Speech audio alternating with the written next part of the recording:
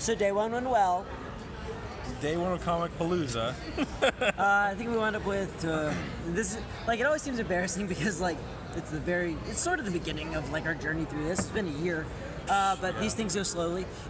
We got 23 subscriptions, something like that. We met a lot of cool people. Gave away some prizes. Gave away prizes. Didn't manage to get rid of our copy of Spice World.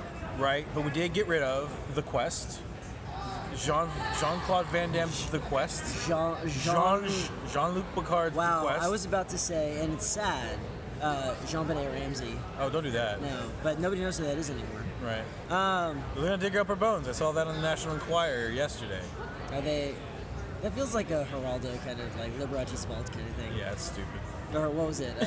Liberace's fault? No, Al Capone. Al Capone. Yeah.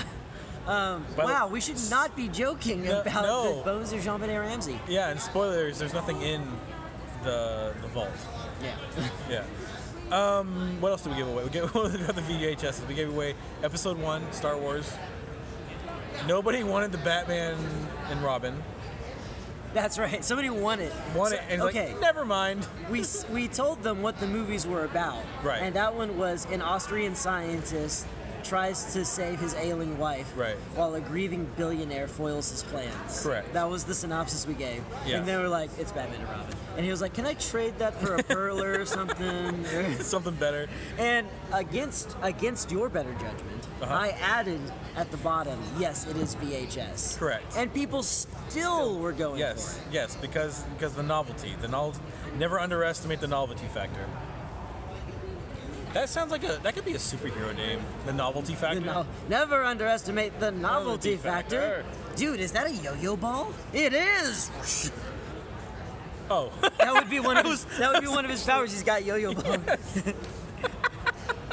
Dude, are those original Garbage Pail Kids? And like they kill you when it goes in. There's something we actually have. What? No. That was the beginning of a sentence. A new thing. Like something we actually have. We have Heelys. Like, oh, are those Heelys? Either way, I would say for Friday, because it is a little slow today, we're on pace. Yeah. We're planning to do 400. We're planning to have 400 by the end of this con. We're going to do gangbusters tomorrow. Yeah. I like that term. I don't even know what it means. Gangbusters was a program in the 80s, I think. It was similar to like 222 Tips, something like that. And it was supposed to, apparently it did some good. I don't know. Yeah, but it's got another definition. No, it's a colloquialism. Gonna do some gangbusters like coke. That's not even heroin. That's not even the saying.